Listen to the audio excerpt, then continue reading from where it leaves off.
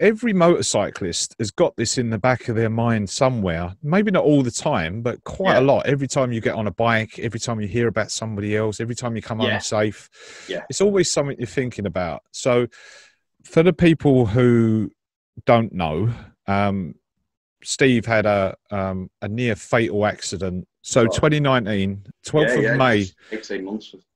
Take us back to last May. Yeah.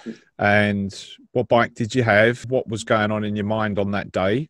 And basically, we'll talk through kind of what happened to you. Bought myself a 2005 R1 5VY. Beautiful thing, really was. The bike I was keeping, you know, I'd already had it 18 months. So, you know. It's a long time for you. Yeah, definitely, yeah. So, yeah, I'd actually bought it from Castles. Previous year, I mean, Squires, guy comes up to me and says, "That's my old bike, that." Anyway, lad called Ian Hammond. And so, anyway, I said, "Oh, I'm going out. Do you want to come with us?" So he rode with us from Squires, just outside Leeds, to Helmsley. And then he went off and I came home. And we've kept in touch ever since. Totally out of the blue, that 12th of May. Sort of, we'd not planned it, but, you know, we were going out on bike sort of Sundays and Wednesdays and things like that anyway. So he messaged me, "Do you fancy going out on bike Sunday, 12th of May? Yeah, go on then. So I asked my missus, "Can I go out?" Yeah. So gets on bike, meets at Squires. Normal, sunny, nice Sunday. Planned on going to Bridlington.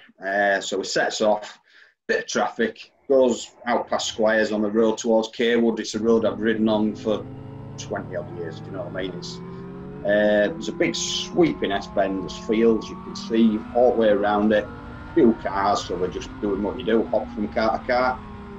Not going quick at all. Comes up behind the car. You could see right to the other end of the S-bend. Ian overtakes the car. I looks, goes to overtake the car. There's a Nissan Duke coming towards us the other way, and I looks in my mirror to pull back in, looked up, and there he is in front of me.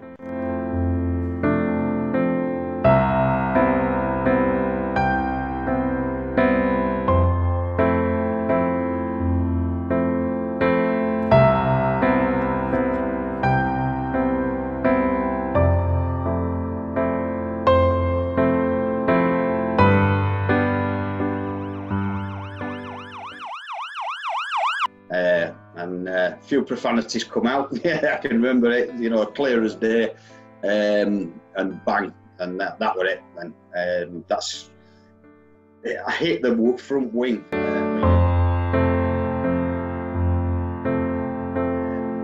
I hit the front wing. He sort of turned in. I think we've sort of more or less met in the middle of the road. He's turned in, and it threw me quite a way down the road with the bike into a load of bushes. And the the first thing I sort of can recall is I just seem to remember landing in the bushes on my back, and thinking, it's like, you know, like you do, no pain, nothing, of course. And then all I could smell was petrol, and I looked to my left, and I'm well into the bushes, and I looked to my left, and I could see tanker bike, and just smell hot petrol, and I'm just thinking, if I'm stuck in these bushes here, I'm not getting out if that goes on fire. Still no pain at all.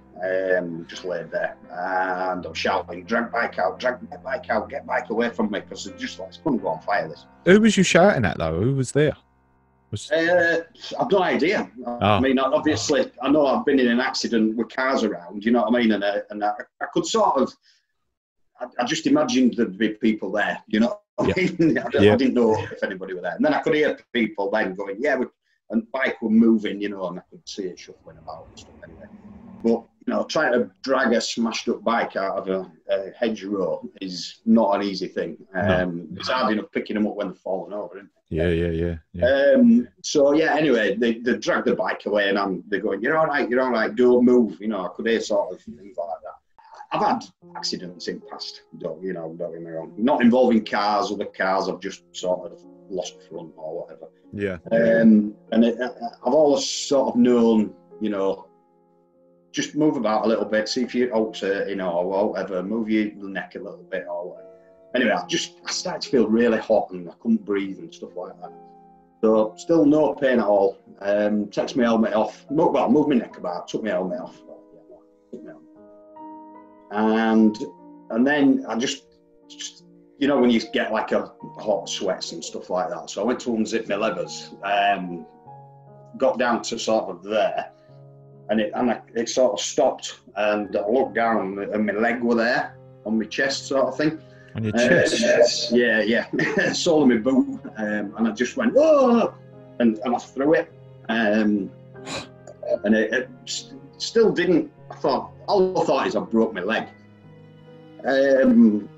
So unzipped my levers, takes my gloves off, and that was one thing that threw the paramedics, because with my leg injury, they were trying to work out, they were looking all over me, why there was blood on my gloves, because there was just no blood anywhere else. And actually in the hospital, that's when I said, when I come round after, that's what happened.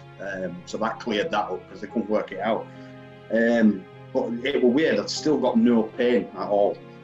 And then all of a sudden, just this, you can't, you remember it hurting, but you can't remember the pain, can you? When you hurt yourself. And it was just the worst, excruciating pain I've ever had, ever.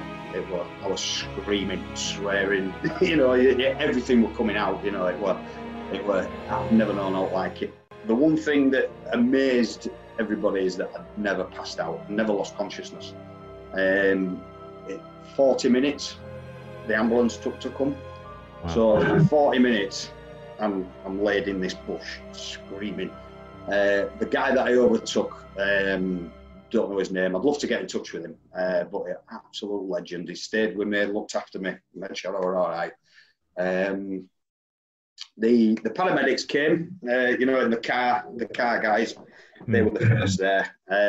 Looked after me. They did have a problem getting my boots off. I always wear Alpine Stars SMX boots, and they've got like a ratchet strap that goes round, and then you've got a zip, and then you've got a drawstring in a boot. Right. So they were struggling to get my boots off. And then I remember they would say, keep calm, you're all right, don't move, and blah, blah, blah. They were sticking stuff all over me, and still sort of conscious, in absolute agony. Never known how like it. Worse than toothache and standing on Lego. That's how I can put it. So I remember him saying, can we cut your leathers off? And I'm like, what? Just do what you need to do, And I was getting a bit ratty, So we're in agony. And I thought, the pain will go away, but obviously they've got things to do, haven't they? They were trying to work out how to get me out of the bushes, basically. I think that was one of the issues. Ian were there as well, Ian Hammond, who, I'm great lad. He were there, he's, keep calm and everything. Yeah. It's actually Ian that took the pictures that you've got.